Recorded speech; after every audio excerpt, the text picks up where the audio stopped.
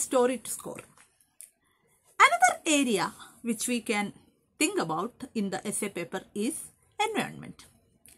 We do study about environment for our prelims and mains. What we study is the international conventions and organizations, and from India we study about the legislation related to environment. Then we study about different species. Then we study about the biosphere reserves and national parks and things like that.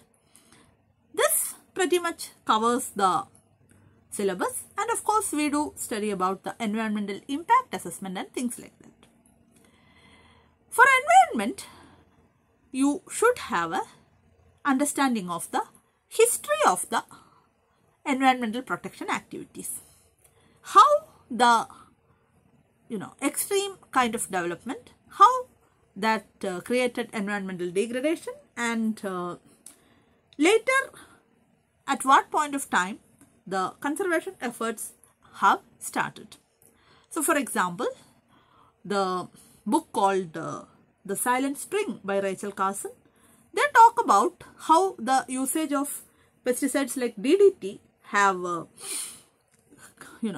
brought down the number of birds and things like that. So that book actually talks about how environmental degradation can affect our quality of life.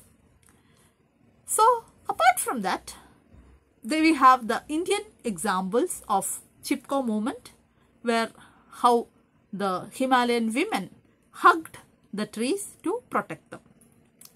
If we could go back further in history, there is this famous speech of the chief Seattle of a Red Indian clan, who supposed to have made the speech in front of the colonial administrators.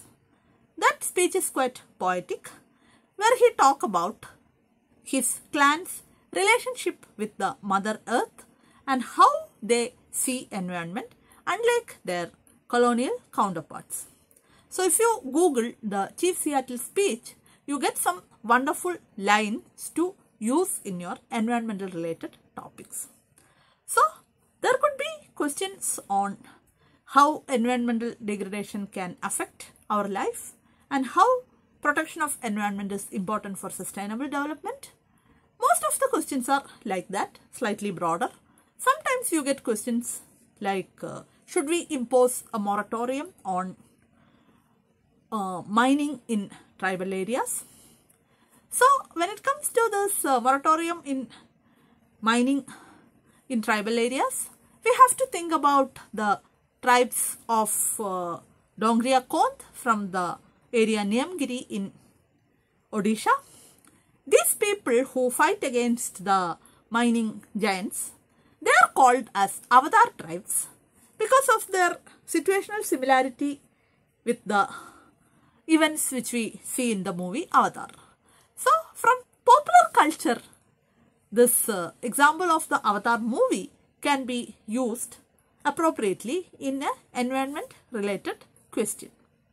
Similarly, the Indian concept of environmental conservation, where we worship the river Ganga as Ganga Mata, or the events like the Narmada Parikrama related to the river Narmada, and the way we see the Himalaya as Himavan, the father of Shiva's wife Parvati. So such kind of examples from the mythology also can be brought in. So the nature worship as a early form of Hinduism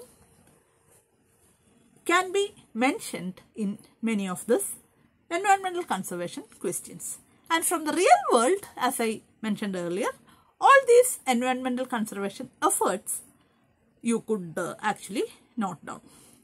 For your prelims and mains, this historical examples may not be carrying much weight, but for an interesting introduction, you could use them.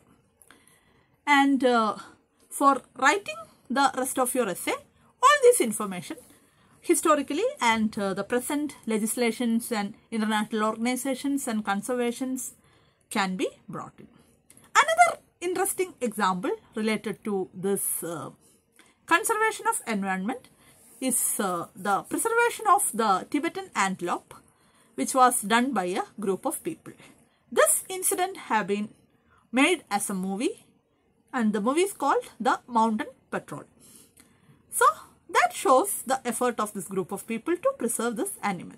And the animal which was almost extinct was brought back in numbers, and now their condition is, the number of animals have increased and their conservation status have been improved. So such kind of a successful story can be used. So environment, any news related to any development like the invention of a new species or a threat to a new species or any area where environmental degradation happened, that news you could put. Also use all these examples from mythology and history again to give a impactful introduction. So environment, again you won't get a question every year, but here and there are questions related to environment and sustainable development, and you can make use of all this information. So we'll move on to another topic next week, and thank you for watching.